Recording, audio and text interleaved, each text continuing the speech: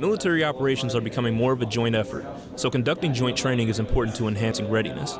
For the first time, air traffic controllers from U.S. Army Garrison Humphreys trained with the Air Force on Osan Air Base. So the Army and the Air Force are doing joint training with each other.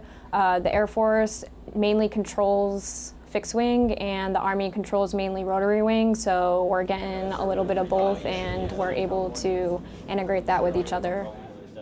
A major difference between the two services is while the Air Force is more permanently fixed, the Army is more tactical with their mobile systems.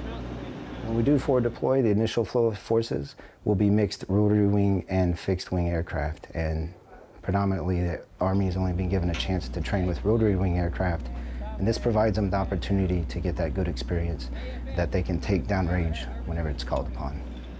Reporting from Osan Air Base, I'm Airman Giancarlo Carter.